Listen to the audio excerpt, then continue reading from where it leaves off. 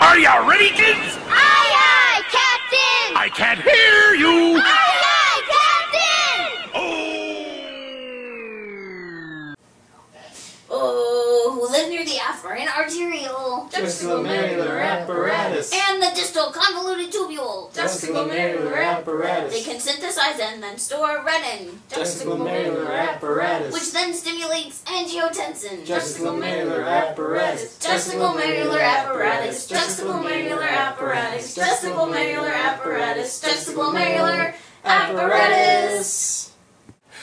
But what actually is the juxtaglomerular apparatus?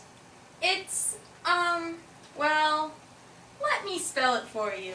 J is for juxta, meaning right next to. G is for glomerular. A is for apparatus, a bunch of cells that work together right next to the nephron. J is for just being done with anatomy. G is for going home. A is for the grade I'm not gonna get. Plankton! That's not what this is about. Now do it like this. J is for juxta, meaning right... Never! That's completely idiotic. Well, fine then. J is for diving with the RA trio. G is for greater BP.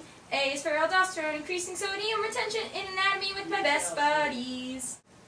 Hold on, students, there's more! Yay! What releases renin when blood pressure falls? Juxtaglomerular Apparatus. Affects the arterioles that give blood to all. Juxtaglomerular Apparatus. Reacts when sodium levels go amiss. Juxtaglomerular And Apparatus. controls blood pressure in the glomerulus. Juxtaglomerular Apparatus. Juxtaglomerular apparatus, juxtaglomerular apparatus, juxtaglomerular apparatus, juxtaglomerular apparatus.